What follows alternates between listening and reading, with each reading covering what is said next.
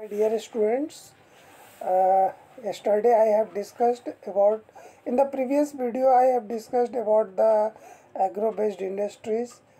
Today I am going to discuss regarding the manufacturing industry. Is it clear? So manufacturing industries are based on minerals. So there are different kinds of minerals, and accordingly there are different kinds of industries. So first I have taken the iron and steel company. This is the most important industry, and it is also known as the heavy industry.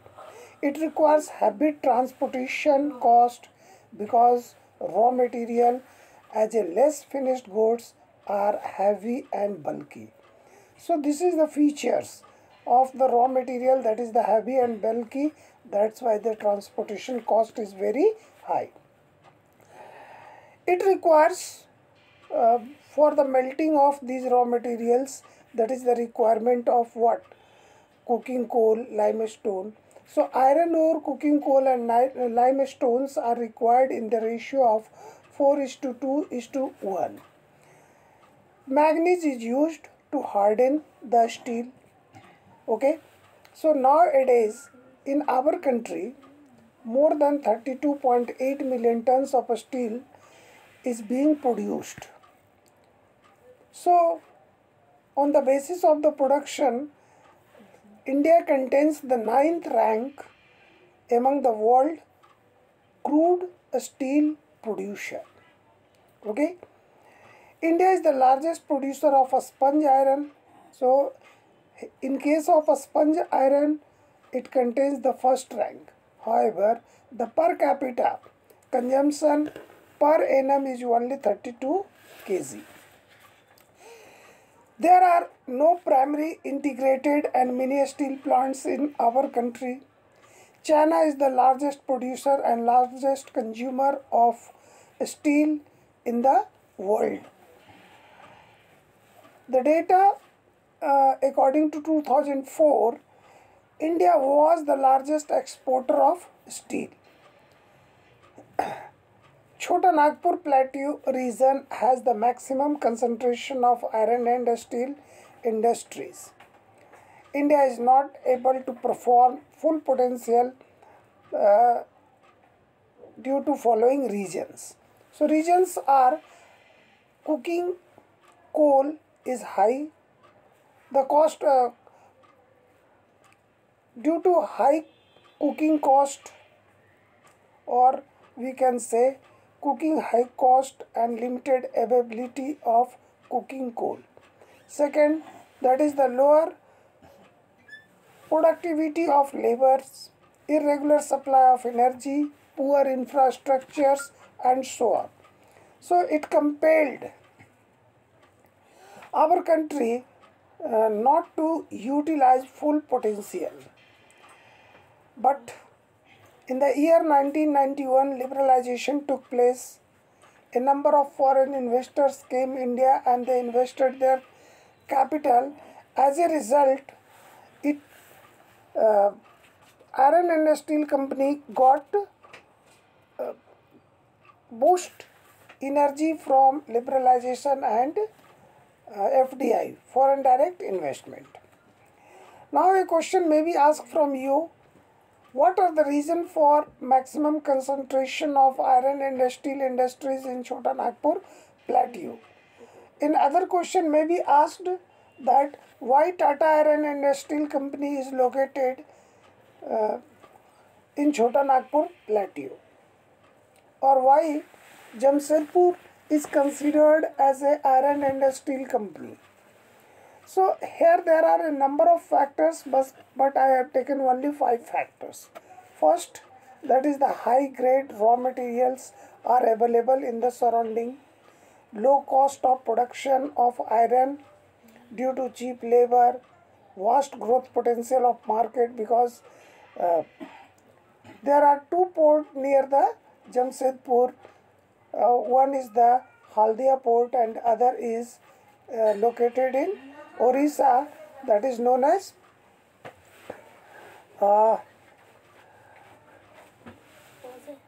Next is the suitable climate and availability of water.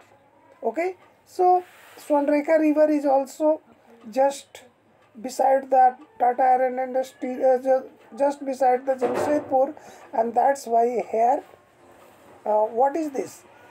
There is abundant waters, and this industry requires huge water. So Paradip, that is the most important port which is located in Orissa. So there are two big ports is available.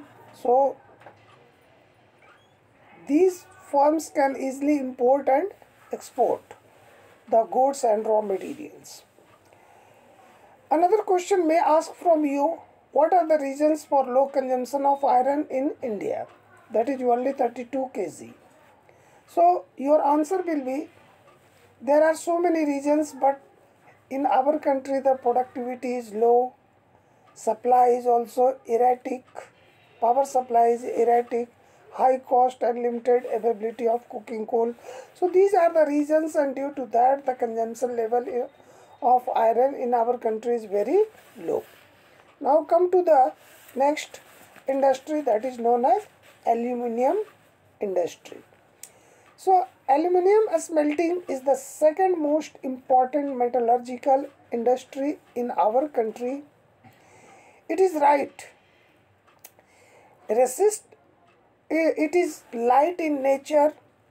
It helps to maintain the durability of the other metals such as iron, because it has the resistance to corrosion, a good conductor of heat, a good conductor of electricity. So it is basically also used in electric industries. It becomes strong when it is mixed with other metal, but initially it is very soft. The main uses of aluminum industries are making of wire, making of utensil, making of aircraft. It has gained the popularity as a substitute of steel, copper, zinc and lead in a number of industries. So as we know that these industries are considered as a heavy industry. However, after these industries, it has more popular in our country. There are 8 aluminium steel plants which cover more than 600 million tons of aluminium, or we can say with the help of 8 aluminium smelting plants has the ability to produce more than 600 million tons of aluminium. These industries are located in the state of Odisha, West Bengal, Kerala, Uttar Pradesh, Chhattisgarh, Maharashtra and Tamil Nadu. Bauxite is the raw material. It is dark reddish colored rock. Bauxite is also available in Chota Nagpur. The main bauxite producers state is also considered as Jharkhand, because here the production of bauxite is very high. Now come to the next industry, that is known as chemical industries. So chemical industry is fast growing industries in India.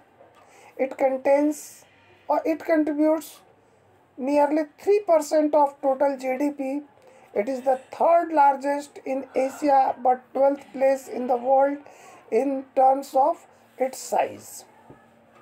So it indicates that in our country the production of chemical is very high, because in the Asian countries the rank is third and in the world is 12th. There are large and small scale manufacturing units which produce inorganic and organic chemicals.